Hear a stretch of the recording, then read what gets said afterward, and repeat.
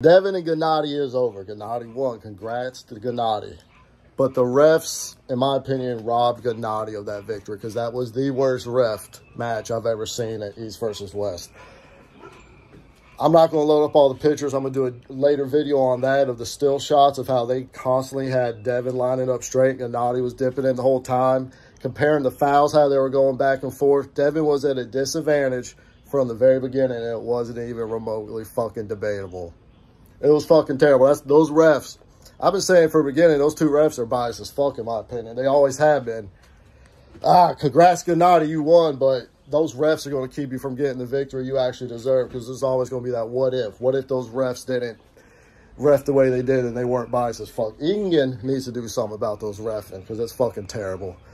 Genadi won. I don't know. I think Devon's going to go back down to 250 if I had to guess. Genadi's probably going to face... I bet Genadi gets a rematch with Hermes. Because I know Genadi wants to get that match back.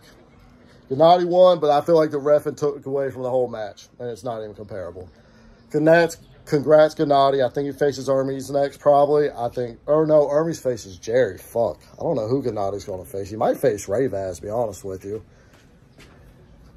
Because I think Jerry and Hermes will face the winner of Levon and Morozov again, maybe. I'm not too sure. We also got Zurab could be coming back. And then we also got Dimitri and Vitaly. So I have no idea. Awesome event, minus the shitty reffing. Congrats to everyone who won. My favorite match was probably Ognarbayev because he's one of my favorite arm wrestlers. And he just looks so fucking good.